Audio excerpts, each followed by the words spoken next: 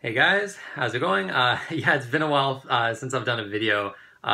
Doing this on my phone, the camera on this is actually better than my laptop, but my laptop, which is where I edit and record my videos, it's basically dead. I just can't use it for any kind of like YouTube. You can't use it for anything really. So I'll probably be using my phone to do my videos and then editing on my desktop, I guess. Even though I'm so used to iMovie, I'm gonna have to edit with something else. But this is just, I've been playing so many games, I don't have a time to do a review for each of them, and so this is going to be another games I've been playing recently video. I want to just put some kind of content out. So yeah, a bunch of games here I've actually been playing recently. We'll start with the one I played a long time ago. I was supposed to do a video on it, and then iMovie like crashed and I lost all my footage, so I'll just talk about it briefly here. I double dipped for this game actually. Mega Man 11 here on the PS4, and then we've got the Amiibo box set. I haven't opened this yet. It's still sealed. I wanted the Amiibo. I knew I had to have it, but I wanted to play on PS4 for trophies. I don't know. I'm kind of getting into trophies a little bit, but at the same time, if a platinum is too annoying to get, I don't bother. Mega Man 11, I didn't get the platinum in this. It's you have to be a professional speedrunner basically to do it. So I was like, fuck that. I got most of the trophies, but yeah, hardcore Mega Man fan, as I'm sure a lot of you guys know. So I was super excited for Mega Man 11.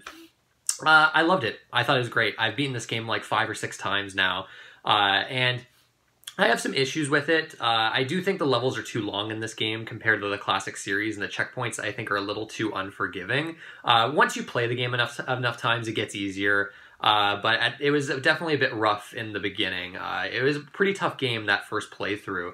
But the level design in this game is phenomenal, especially when you compare it to Mighty Number 9. The Robot Master fights are terrific, like the best the series has ever been as far as those fights. Like really dynamic fights that are very like varied and have like different, like all sorts of different abilities. It almost tends to feel like a character action game sometimes, fighting against these Robot Masters. The double gear system that they've added is really cool.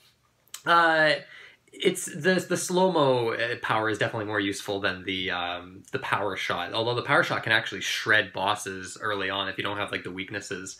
It's the story is nothing to write home about, but it's got some clever, funny stuff in it.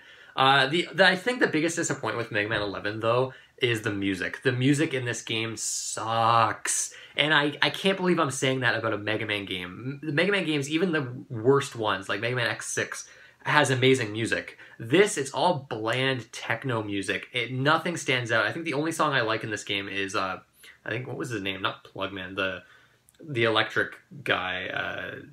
Fuck, I forget what his name is. But his stage had really catchy music. The rest of it, the soundtrack is just so like bland. It just doesn't stick with you. It doesn't have the catchy melodies that a Mega Man game is supposed to have.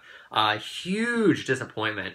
But the game itself is really fun. It controls really well. Excellent boss fights, excellent stages design. I'm glad that this game, and they've added enough, so it's not like Mega Man 9 and 10 where it was just like retro throwback. They've actually kind of improved and kind of progressed with this one. It looks fantastic too. It looks so much better when you actually start to play this game. Really vibrant, colorful visuals in this game, great animation. Yeah, very, very happy with Mega Man 11. I was a bit iffy on it the first playthrough, but the more I've played it, the more it's kind of grown on me, and it's actually probably ends up being one of the better games in the series. It's certainly better than 7 and 8. It's maybe tied with like 6, I would say. So it's kind of like in the middle of the series for me, but it's still well worth playing if you're a Mega Man fan, and Capcom did not fuck it up. Unlike Inufune, which completely fucked up Mighty Number 9. This is more like it. This is what I wanted from the series. Moving on, there's not really too much to say about Mega Man 11. If you never liked Mega Man, that's not going to change your mind. But I had a blast with it. Let's move on to the other game. Okay, so I finished this.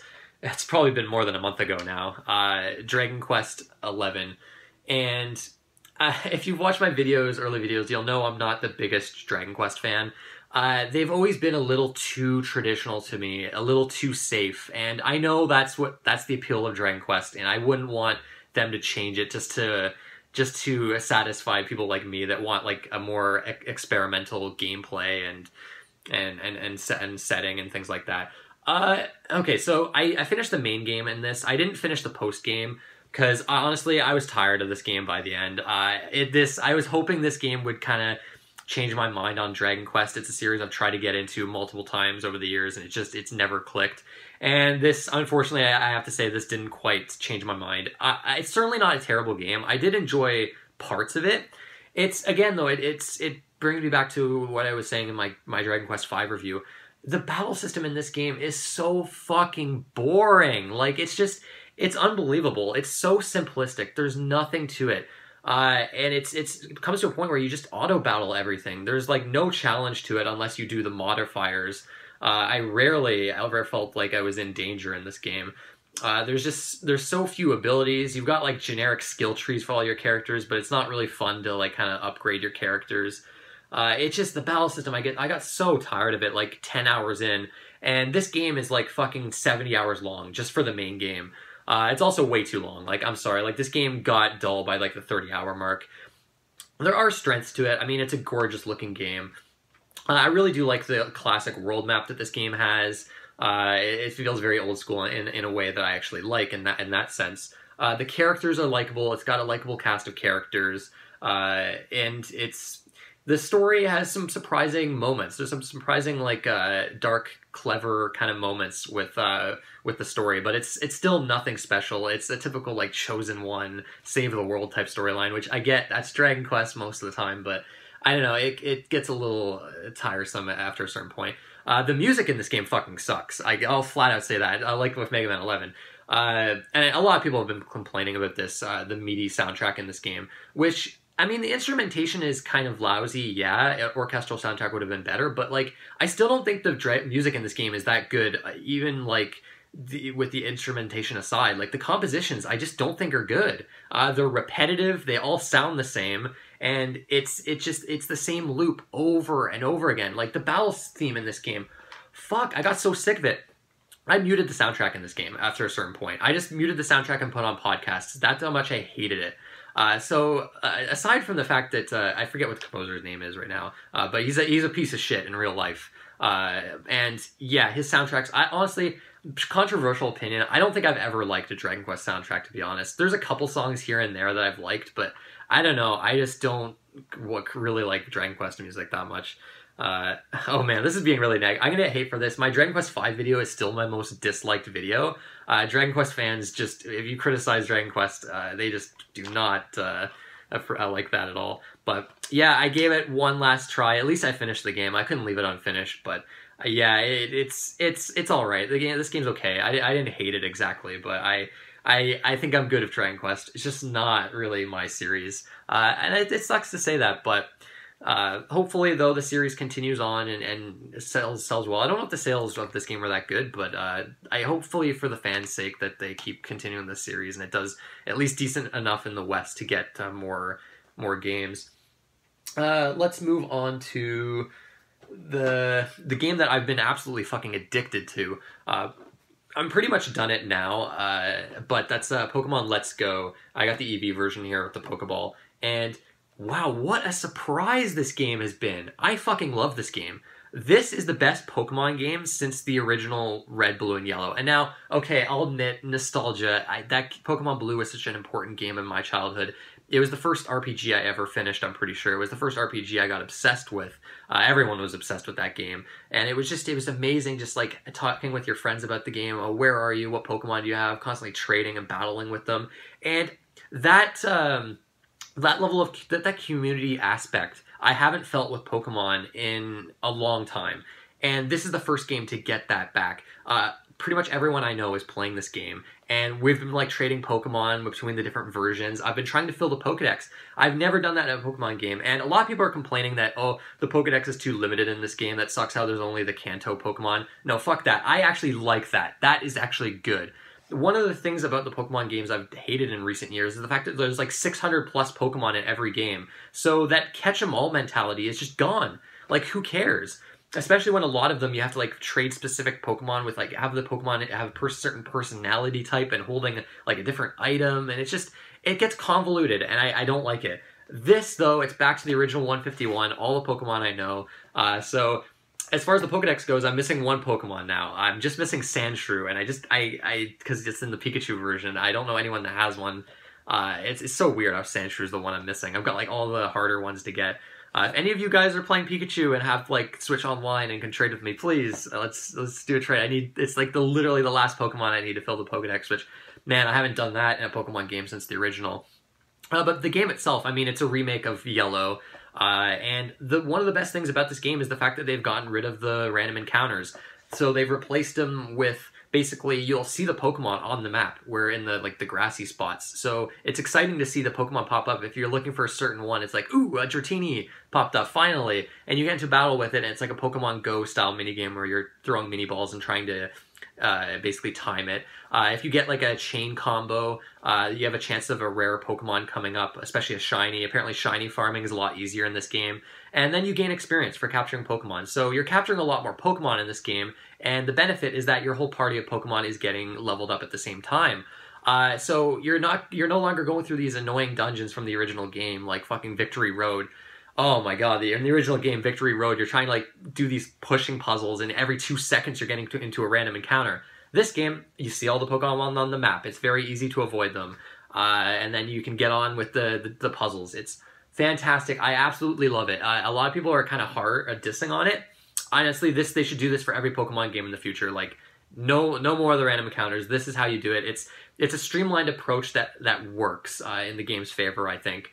And then it's funny comparing like this game to the more recent Pokemon games, where this game is a lot less linear. Some of the gyms you can do in any order, like with the original game, and there's a little more signposting in this game. Off the top of my head, I remember in the original Pokemon Blue, there's that guard at the gate where he's thirsty, and you have to get him a drink from one of the vending machines, and the game gives you like no direction whatsoever that's what you have to do. And in this game, it's just like, oh, I'm thirsty, I need tea, and then eventually you get the tea, and then the character that gives you the tea is like, oh, remember the guards? They need tea. Go and talk to them. And so it's like, okay, you didn't have to go that far. It didn't have to make it that casual, but the game itself is generally fairly unchanged. The post-game's a little weak, I must say, for people that are like hardcore Pokemon fans, but honestly, I just wanted to play this game, finish it, and fill the Pokedex, and I've been so addicted doing that. It's crazy. I put in, like, the one day I put in, I'm almost embarrassed to say this because I haven't done this for a video game in a long time, like an 8-hour session I did. It was insane. Like, man, I love this game. The visuals are not anything special, I don't think. I think this game could honestly look better, to be honest, but I don't know. I think it's just a streamlined in the right ways, and it's just a proper, great remake of that first game, the only one that I really loved. So, yeah, I don't know. If you love Pokemon, if you have an attachment to that first game, definitely pick this up. The Pokeball controller is actually surprisingly good, too. It's far more accurate than the Joy-Con for throwing the Pokeballs. And then you get Mew as a bonus. So if you are to get this game, definitely try to get the Pokeball. It has integration with Pokemon Go as well, which is cool if you play that. Pleasant surprise, one of my favorite games of the year. Honestly, like, it's probably like my top 3. I can't believe I'm saying that about a Pokemon game, a series that I've kind of fallen off of over the years, and this has just kind of got me back. Man, just really great game. Next, we'll go with Spyro, the remastered trilogy. Of course, I had to get this. I played the first Spyro when I was a kid. It was one of the very few PS1 games I owned. So I have a bit of nostalgic attachment towards it, especially the soundtrack. The Stuart Copeland soundtrack is just phenomenal.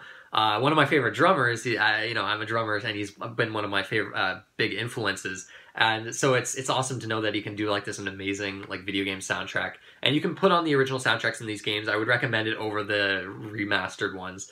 Oh man, do these games look incredible. They did an amazing job updating these games. They almost look like a Pixar movie, these games. Really terrific. I've only been playing the first game. I haven't played the second or the third game yet. I've actually never played them, so those are going to be new experiences for me. The first game, I was surprised how much I've forgotten about it. Maybe it's because the environments look so different. I'm not sure. It's fun. It's very simple. It's kind of hilarious, the setup, how simple it is. Like the bad guy, I think his name's Croc or whatever. He like turns all the dragons to stone, and you gotta stop him. Like, that's it. You get like no character development for Spyro at all. You get these funny kind of quips, but there's like nothing as far as story goes in this game. It definitely takes from the Super Mario 64 framework, where you've got different hub worlds and then almost like pictures that you go into, which are the actual worlds.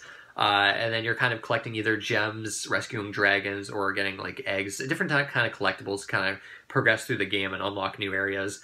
Very simplistic. There's only like a fire move and a charge attack. There's not too many upgrades or anything like that. And you're just kind of exploring these environments, collecting things, fighting enemies. It's fun. It's very fun if a bit simplistic. I'm definitely curious to see how the series is going to improve from here.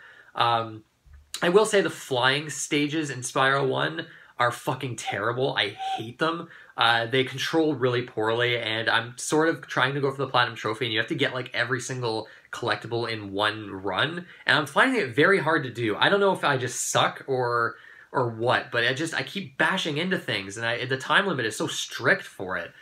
So it's kind of, I don't know, it's kind of irritating. And then some of the enemy designs, as far as like the way they can hit you, feel a little like frustrating sometimes too. I don't know, this game can be annoying. Some of the level design can be kind of irritating. So I honestly don't think I'm going to go for the Platinum Trophy, because you actually have to 120% the game. You have to get all the gems, and there's like 30,000 of them in the game. And I'm sorry, collecting 30,000 of something in a video game is never going to be fun. You're never going to have me have fun collecting 30,000 of something. No fucking way. So yeah, I'm probably just gonna clear the game, finish it. That's the way I'm kind of enjoying it the most, and then kind of move on to the other two games from there. It's a nice palate cleanser from the last game here. The game I'm sure everyone's been playing. It's been selling like crazy. But of course, that's Red Dead Redemption 2. Still not finished this. It's a beast of a game, and I got addicted to Pokemon, so I kind of put it down for a bit, but I'm coming back to this now.